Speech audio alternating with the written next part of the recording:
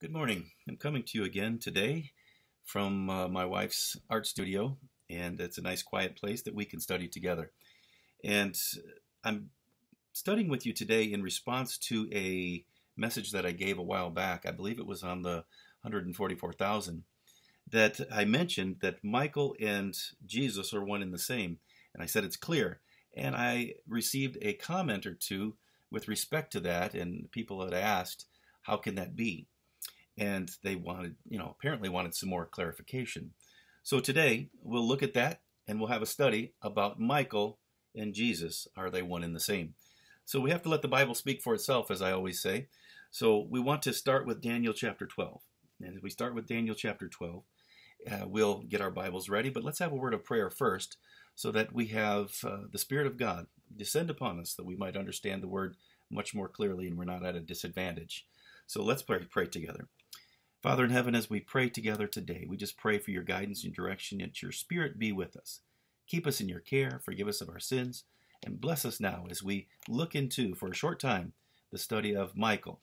And we trust that you'll open the Bible to us and let your Spirit breathe upon us so that our understanding is not of our own, but it is of Christ. So thank you so much for being with us, and bless us, and let every word that I speak be truthful, and let my thoughts be nimble, and let my tongue be agile, and let me say only those things that honor your name. So thank you so much for being so good to us, and bless us now in Jesus' name. Amen.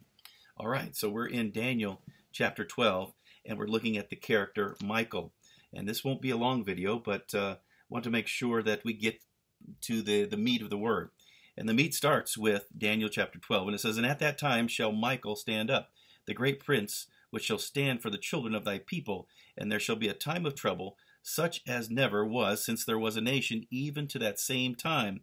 And at that time thy people shall be delivered, every one that shall be found written in the book." So this quick verse gives us an understanding that there will be a character, there is a character in the Bible named Michael, and it says that there'll be a time of trouble. And this gives us an indication of the end, the time of the end. It says that Michael will stand up or take control and stand for the children of thy people. But this verse alone doesn't give us a clear understanding that Michael is indeed Jesus, but we have to build our case.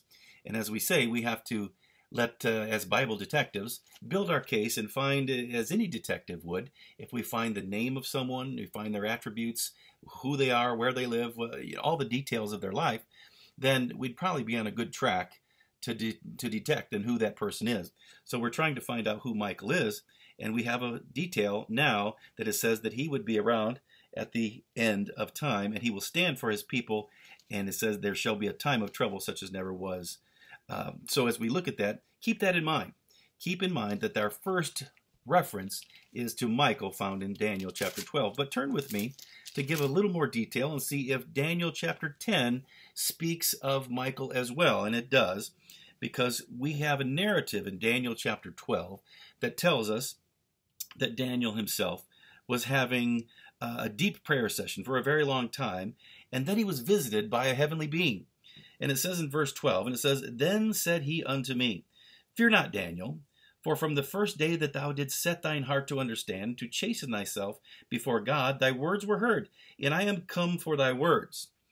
So this heavenly being comes to visit Daniel and says, "But the prince of the kingdom of Persia withstood me 21 days.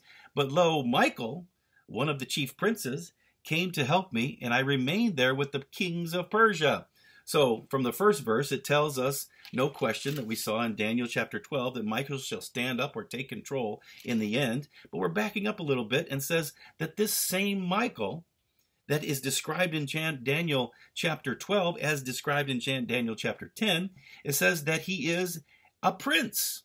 But you're going to say, you may say, that is Jesus described anywhere else in the Bible as a prince? Well, let's make that case. And we find that in Isaiah chapter 9, and I believe in verse 6, if I'm not mistaken. Isaiah chapter 9 and verse 6. And we know that this is a prophetic chapter, but let's read it together. And as I'm studying with you, we come together. And it says in Isaiah chapter 9 and verse 6. And it says, if we're asking the question, was Jesus ever called a prince? Because it says here, that says Michael was one of the princes. Let's make that connection. It's still not have all the details, but we're making a connection. And it says that, for unto us a child is born, unto us a son is given, and the government shall be upon his shoulder, and his name shall be called Wonderful, Counselor, the Mighty God, the Everlasting Father, the Prince of Peace. So we made a connection there, but you're going to say, well, Michael could be called a prince, and Jesus could be called a prince. I agree with you. That could be the case, but let's build on this case. Again, we have to be a good detective to find out the details if we can make the connection between the attributes of Michael and the attributes of Jesus, if they are one and the same, and then let the Bible tell the truth. And and you be the judge as far as what we're saying today. So we're looking at Michael, and it says in Jude chapter 1 in verse 9. Again, Jude only has one chapter, but it's right before the last book in the Bible, just in that framework there. Let's look at Jude chapter 1 and verse 9 to see if it talks about Michael as well and gives us any more detail on who this is. And it says in Jude chapter 1 and verse 9, it says, "Yet Michael the archangel, when contending with the devil, he disputed about the body of Moses, durst not bring against him a railing accusation, but said, The Lord rebuke thee." So now we're getting some more detail. We saw in Daniel chapter 12 and 10, talking about Michael, it says that he was a prince. It says he was a leader from Daniel chapter 12. But now it says that this Michael is the archangel. And I look at this very carefully, and someone had, I believe this was the key that was the question. And someone said, you see, that Jesus cannot be Michael because it says that he's an archangel. Well, clearly, there's no question. Jesus is not an angel because angels are created beings. And we know from John 1, and we know throughout the Bible clearly that Jesus is the creator. He's not a created being. No question about that. We believe that Jesus is indeed a member of the Godhead, the Father, Son, and Holy Spirit, each individually are God. However, God expresses himself in three distinct persons, and Jesus is a member of the Godhead. Jesus is God. He's the creator. But here it says, "Yet Michael the archangel, when contending with the devil, disputed about the body of Moses." It says that Michael is the archangel. So we have some really good details now on who this Michael is. So it matches up with Jesus. We have to let the Bible tell us who this Michael is. So let's turn now to 1 Thessalonians chapter 4, because now it's calling Michael the archangel. And again, I say again that that Jesus is not an angel, but it says that he's the head of the angels, just as the president is the head of the military. He's not a soldier, but he's the head, or they have the overarching power over the military. So there's no question that Jesus is not an angel, but he has the overarching power of the angels. So again, he's in charge of the angels. So let's look now what 1 Thessalonians chapter 4 says. 1 Thessalonians chapter 4, and we'll see if this has any clarity for us. And again, I'm looking up these verses with you. I don't have them just right before me, but I have to look them up with you so we can read them together. So let's see if it says what the archangel, who is Michael, that's no question about that, from Jude. So let's see what it says the archangel has the power to do, and see if it matches Christ's power. So now 1 Thessalonians chapter 4 and verse 15 tells us, "For this we say unto you, by the word of the Lord, that we which are alive and remain unto the coming of the Lord shall not prevent them which are asleep. For the Lord himself shall descend from heaven with a shout, with the voice of the archangel, and with the trump of God, and the dead in Christ shall rise first." Then it tells us about this grand resurrection, and it tells us very clearly that this archangel, who Jude says was Michael, can reach into the grave with his voice and raise the dead. So we see very clearly, my friends, that Michael is the archangel that can raise the dead. Now we're getting down to the brass tacks, and we can see that in John chapter 5 and verse 25, and we find it,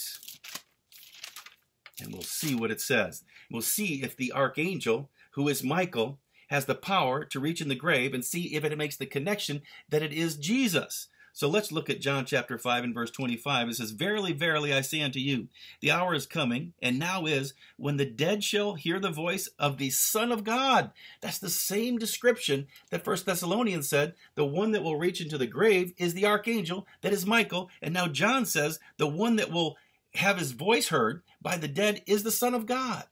No question about it. And we know that the Son of God is Jesus. And it says, "And they that hear shall live." My friends, this is painfully clear that Jesus and Michael are one and the same because of the attributes. Again, they have different names, of course, but it says that Michael is the head of the angels. Jesus, no question, is the head of the angels. He's the boss. He's in charge. He's not an angel, but yet he's the head of the angels. It says that he's a prince. No question about it. Isaiah said he's a prince. But the knockout punch is that he can reach into the grave with his voice and raise the dead. It says that the Son of God, who is Jesus, can do that. And it says the one who can do that is also described as Michael the Archangel. So you can't have two people reaching into the grave, raising the dead. They have to be one and the same. So let's stay in John as we wrap this up. And tells us in John chapter 11, a narrative about some friends of Jesus.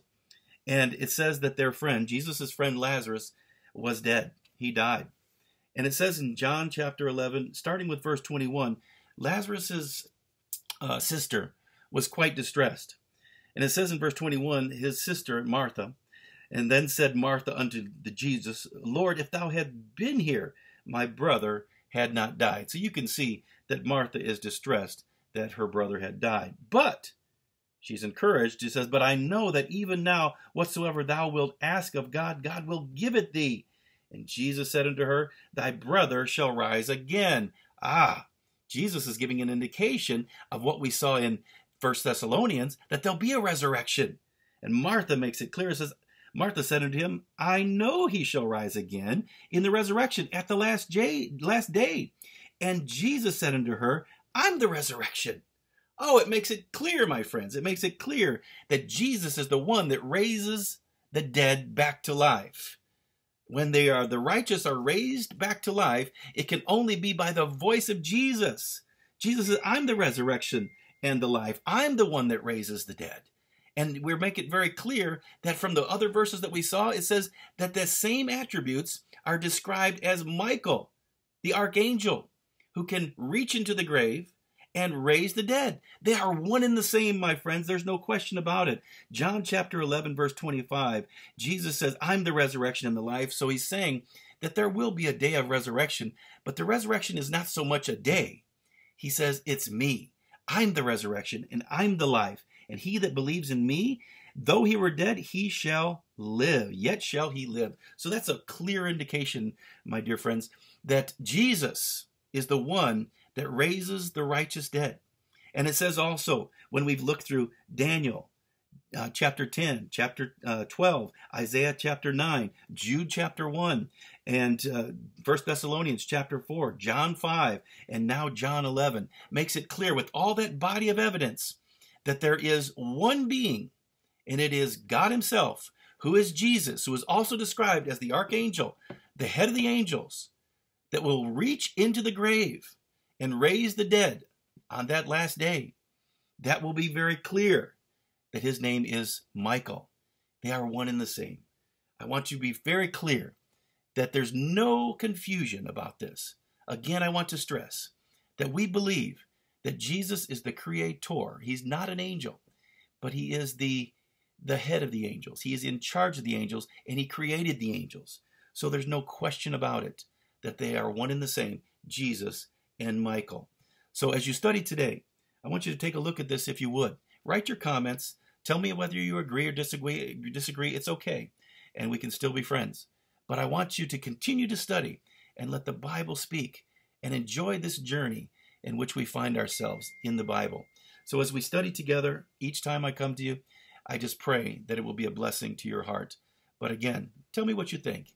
And let's pray together now as we have now studied who Jesus is in relationship to the character Michael. Let's pray together. Father in heaven, I am so grateful that we had this time together. And as we study together, as we pray together, we pray continually that you'll be with us even throughout our day. wherever we're headed today. We pray that you'll be with us and put someone in our path that we can tell about this same Jesus, who is Michael the Archangel, that will reach into the grave and raise the dead. We trust you and thank you, so please give us this opportunity and forgive us of our sins. In Jesus' name, amen. Thank you. Have a good day.